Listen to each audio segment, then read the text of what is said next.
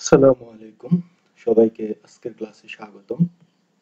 আমি মোহাম্মদ ফেরদৌস হোসেন তোমাদের সাথে আজকের ক্লাসে আছি। জীববিজ্ঞান প্রথম পত্র একাদশ এবং দ্বাদশ শ্রেণীর জন্য এটা তৈরি করা হয়েছে। ভিডিও একটু খেয়াল করি, যেখানে দেখা যাচ্ছে সাদা একটা উদ্ভিদ আস্তে আস্তে অঙ্কুরোদ্গম হচ্ছে, বিভিন্ন গঠন দেখা যাচ্ছে। এটা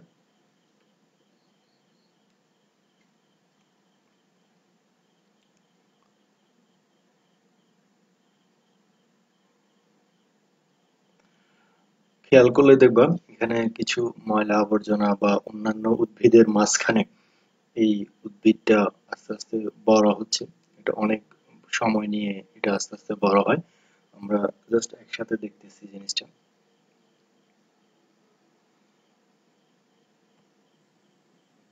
দেখতে অনেকটা এরকম, বা আমরা এরকমও দেখে থাকতে পারি। আমাদের বাড়ির আশেপাশে এই উদ্ভিদটা দেখা যায়। দেখেই তোমরা বুঝতেছো এটাকে আমরা গ্রাম্য ভাষায় ব্যাঙের ছাতা কিংবা মাশরুম বলে থাকি। তো আমরা মূলত এখানে আজকের ক্লাসে যেটা পড়বো সেটা হচ্ছে ছত্রাক, আমাদের বইয়ের পঞ্চম অধ্যায়। এখান থেকে আজকের ক্লাসে আমরা আসলে কি শিখবো সেটাই একটু দেখে নিই। ছত্রাক কি তা বলতে পারবে এই পাঠটা শেষ করার পরে। আজকের ক্লাস করার পরেই তোমরা ছত্রাকের বৈশিষ্ট্য বলতে পারবে, ছত্রাকের উদাহরণ দিতে পারবে, ছত্রাকের গঠন বলতে পারবে, এবং সর্বশেষ আমরা ছত্রাকের অর্থনৈতিক গুরুত্ব নিয়ে আলোচনা করব। তাই এই ক্লাস শেষে তোমরা ছত্রাকের অর্থনৈতিক গুরুত্ব ব্যাখ্যা করতে পারবে। ছত্রাক, এটা আমরা যদি দেখি সংজ্ঞার দিকে, যে সমস্ত অপুষ্পক উদ্ভিদ ক্লোরোফিলবিহীন তাদেরকেই ছত্রাক বলা হয়। ছত্রাক সম্বন্ধে যে অধ্যয়ন সেটাকে মাইকোলজি বা ছত্রাক তত্ত্ব বলা হয়। এটার কিছু উদাহরণ আমাদের বইতে অনেকগুলো দেওয়া আছে। আমরা ওখান থেকে পরিচিত দুইটা উদাহরণ নিয়েছি, পেনিসিলিয়াম এবং অ্যাগারিকাস। ছত্রাকের বৈশিষ্ট্যের দিকে যদি আমরা লক্ষ্য করি, এটা যেহেতু কালার সাদা, এটাতে ক্লোরোফিল নাই, সুতরাং এটা অসবুজ, সালোক সংশ্লেষণও করতে পারবে না। এরা নিজেরা নিজেদের খাদ্য তৈরি করতে পারে নাই, তাই এরা মৃতজীবী, পরজীবী। আমরা আমাদের চতুর্পাশে যদি দেখি, অন্যান্য জীবের উপরে, উদ্ভিদের উপরে কিংবা ময়লা আবর্জনা স্তূপের উপরে মূলত এগুলো জন্মাতে দেখা যায়। এদের দেহের কোনো মূল, কাণ্ড এবং পাতায় বিভক্ত করা যায় না, সুতরাং এদেরকে আমরা বলতে পারি থ্যালয়েড। অর্থাৎ থ্যালয়েড কি?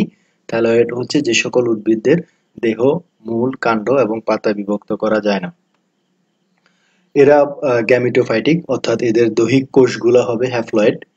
এদের কোষটা হবে সুগঠিত নিউক্লিয়াস বিশিষ্ট, অর্থাৎ এরা হবে ইউক্যারিওটিক, অর্থাৎ সুকেন্দ্রিক। এদের কোষের যে প্রাচীর, কোষ প্রাচীর, এরা যেহেতু উদ্ভিদ, এদের বাইরে একটা কোষ প্রাচীর থাকবে, এটা কাইটিন নির্মিত। এরা যেহেতু নিজেরা নিজেদের খাদ্য তৈরি করতে পারে না, এজন্য পুষ্টি সংগ্রহ করবে অন্যের জীবদেহের থেকে। এরা শোষণের মাধ্যমে পুষ্টি সংগ্রহ করবে। উদাহরণ হিসেবে আমরা বলতে পারি অ্যাগারিকাস, এটা একটি ছত্রাক। ছত্রাকের যদি দৈহিক গঠনের দিকে আমরা লক্ষ্য করি, এগুলো এককোষীয় হতে পারে, বহুকোষীয় হতে পারে। আমরা পাশের চিত্রে দেখতে পাচ্ছি যে কতগুলা সাদা সাদা সূত্রাকার অংশ আরেকটি জীবের ভিতরে প্রলম্বিত অবস্থায় আছে। এই সূত্রাকার চিকন চিকন এই অংশগুলাই মূলত হচ্ছে ছত্রাক। এদের দেহ সূত্রাকার, শাখান্বিত এবং আনুবীক্ষণিক হয়ে থাকে। এই সূত্রাকার অংশগুলোকে বলা হয় হাইফি। অনেকগুলো হাইফি মিলে মাইসেলিয়াম গঠন করে, অর্থাৎ আমরা এই যে সূত্রাকার অংশগুলো মিলে এটা একটা ছত্রাক। এই ছত্রাকটাকে আমরা, যেটা দৈহিক অংশ, সেই দৈহিক অংশকে বলা হচ্ছে মাইসেলিয়াম।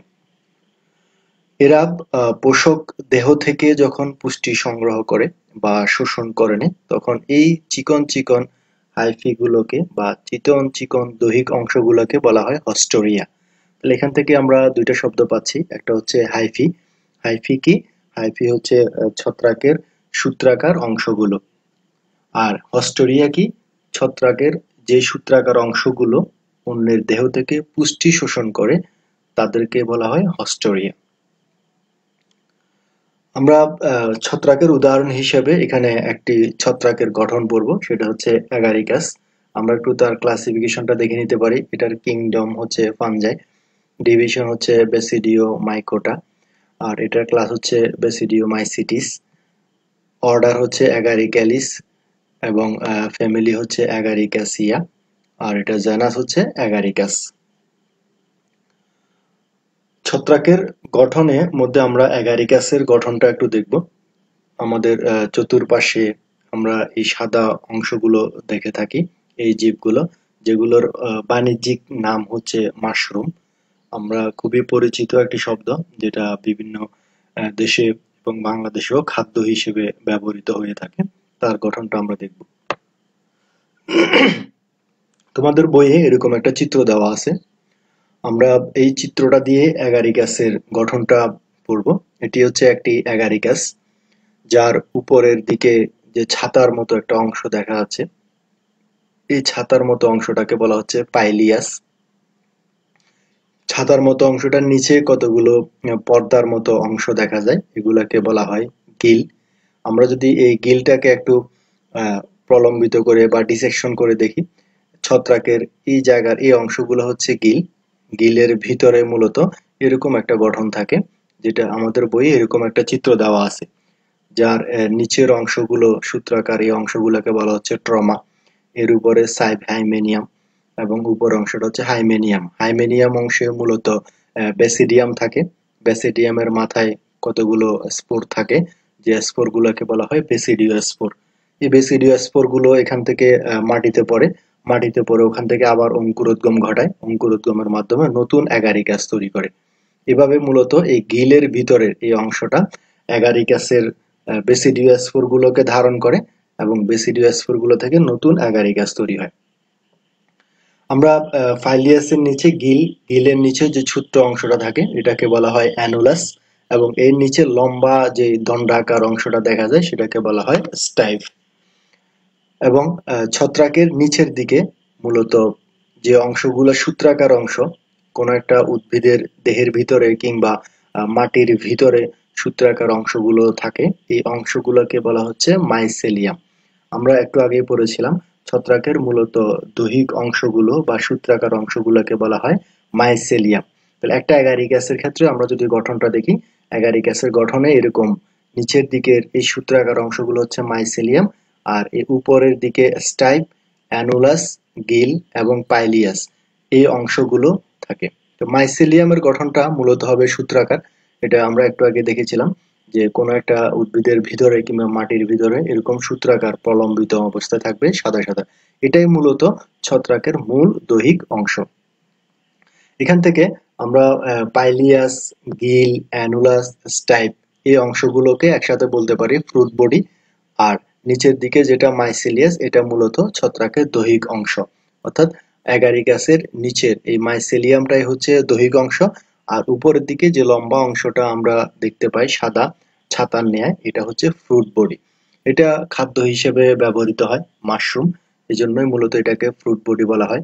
আর যেহেতু এখানে ব্যাসিডিয়াস স্পোর থাকে গিলের ভিতরে, এবং ব্যাসিডিয়াস স্পোর থেকে অঙ্কুরোদ্গমের মাধ্যমে নতুন ছত্রাক তৈরি হয়, তাই এটাকে জনন অংশও বলা হয়। অর্থাৎ জননের জন্য মাইসিলিয়াম থেকে প্রলম্বিত অংশ হচ্ছে মূলত এই ফ্রুট বডিটা। তো অ্যাগারিকাসের আমরা পুরো দৈহিক অংশটাকে দুইটা ভাগে ভাগ করতে পারি। পুরো অ্যাগারিকাসকে নিচের দিকের সূত্রাকার অংশগুলো হচ্ছে দৈহিক অংশ, আর উপর দিকের অংশটা হচ্ছে ফ্রুট বডি। আমরা ইংরেজি শব্দগুলো ব্যবহার করতে পারি, পাইলিয়াস, গিল, অ্যানুলাস, স্টাইপ, মাইসেলিয়াম। অ্যাগারিকাসের অর্থনৈতিক গুরুত্ব।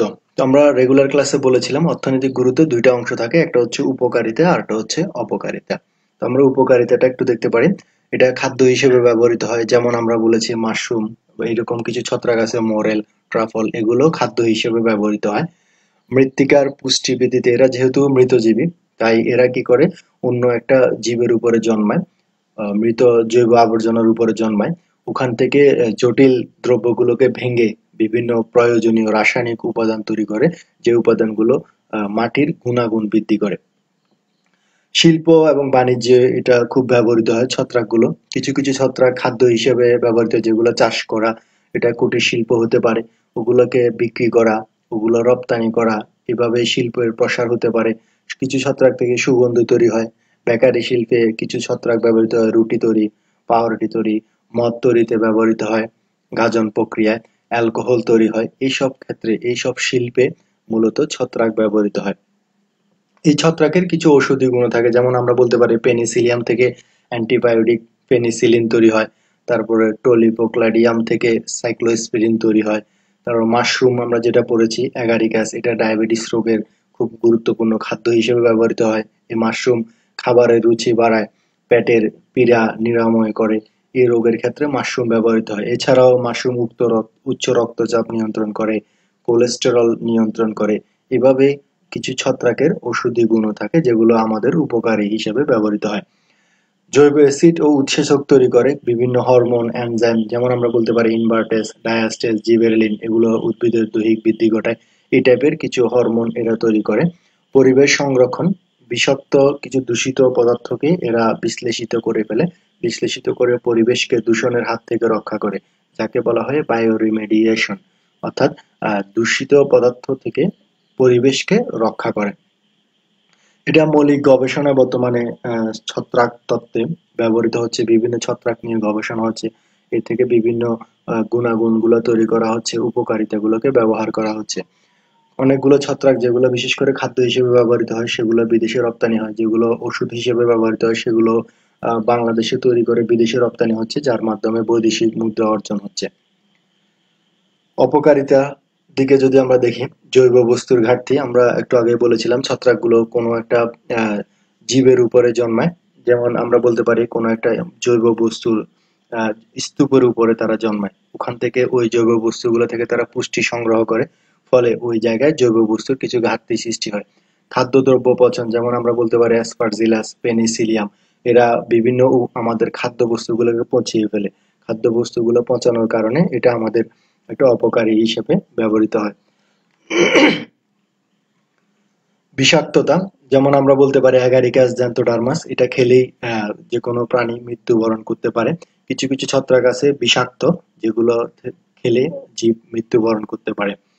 উদ্ভিদের রোগ সৃষ্টি করে, যেমন আমরা বলতে পারি ব্লাইট, ব্লাস্ট, মিলডিউ, রড ইত্যাদি রোগ এরা উদ্ভিদে তৈরি করে। আলুর বিলম্বিত দশারোগ, আমরা জানি যে এটা একটা মহামারী আকারে দেখা দিয়েছিল 1942 সালে। এটা খুবই মহামারী আকারে দেখা দিয়েছিল, যেটা ছত্রাকের কারণে মূলত হয়েছিল। গম গাছে মরিচা রোগ, এটাও একটা খুবই মারাত্মক রোগ, যার ফলে গম গাছ মারা যেতে পারে।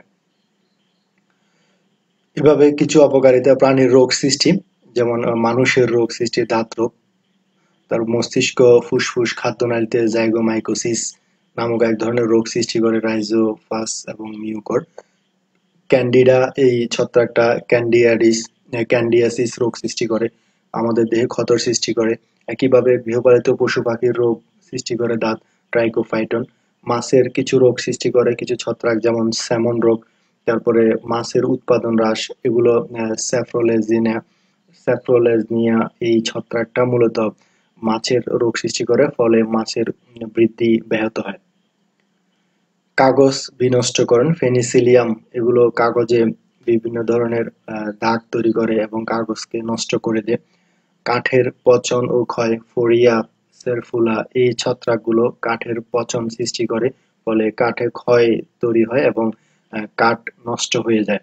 চামড়া এবং কাপড়ের, আমাদের যে কাপড়গুলো আমরা ব্যবহার করি এগুলোর মধ্যে স্মৃতি তৈরি করে, যেমন অ্যাসপারজিলাস, এই ছত্রাকটা কাপড়ে স্মৃতি তৈরি করে। এভাবে ছত্রাক মূলত বিভিন্নভাবে আমাদেরকে অপকারিতা ক্ষতি করে থাকে, যেগুলো অপকারী দিক। এভাবে তোমরা এখান থেকে উপকারিতা এবং অপকারিতা গুলো তুলে ধরতে পারো। বইতে আরো অনেকগুলো ইনফরমেশন দেওয়া আছে, সেগুলো বর্ণনা করে তোমরা লিখতে পারো। আমরা মূলত এখন যেহেতু অনলাইনে ক্লাস করাচ্ছি, তোমাদেরকে কিছু প্রশ্ন দিয়ে দেবো আজকের লেকচার থেকে। তোমরা এই প্রশ্নগুলো ফাইন্ড আউট করে আমাদেরকে উত্তর দিবা। আপাতত তোমরা খাতায় লিখে রাখবা, আমরা যখন ক্লাস শুরু হবে তখন এগুলো তোমাদের অ্যাসাইনমেন্ট আকারে দেখবো এবং এখান থেকে মূল্যায়ন করা হবে। ফাইনাল পরীক্ষায় তোমাদেরকে এখান থেকে নাম্বার দেওয়া হবে। যেমন এখান থেকে কিছু ক নাম্বারের প্রশ্ন আসতে পারে, ছত্রাক কি, ফ্রুট বডি কি, হাইফি কি, মাইসেলিয়াম কি, হস্টোরিয়া কি। এই প্রশ্নগুলোর উত্তর আমার ক্লাসের মধ্যে দেওয়া আছে। তোমরা ভিডিওটা যদি আবার একটু ব্যাক দিয়ে প্রথম থেকে দেখো, তাহলে এই প্রশ্নগুলোর উত্তর অবশ্যই পেয়ে যাবে। তোমরা পাশাপাশি ওখান থেকে ওই উত্তরগুলো খাতার মধ্যে লিখে রাখবা। এগুলো মূলত জ্ঞান। এখান থেকে অনুধাবন যে কাজগুলো হয়, ছত্রাকের চিহ্নিত চিত্র, এটা অবশ্যই তোমরা খাতায় আঁকবা, এঁকে রাখবা। এবং ছত্রাকের অর্থনৈতিক গুরুত্ব, এই অর্থনৈতিক গুরুত্বটা ঘ নাম্বারে আসে, যেটা উচ্চতর দক্ষতার প্রশ্ন, 4 মার্কসের। আর চিত্র আঁকা বা গঠন ব্যাখ্যা করা, এটা গ নাম্বারে আসে, যেটা তোমাদের 3 নাম্বার প্রশ্ন। এইভাবে তোমরা এখান থেকে আজকের ক্লাস থেকে তোমরা বাড়ির কাজগুলো করে রাখবা। আমরা যখন রেগুলার ক্লাসে আবার তোমাদের সাথে দেখা হবে, তখন অবশ্যই সেগুলো অ্যাসাইনমেন্ট আকারে আমরা জমা নিব। ধন্যবাদ সবাইকে।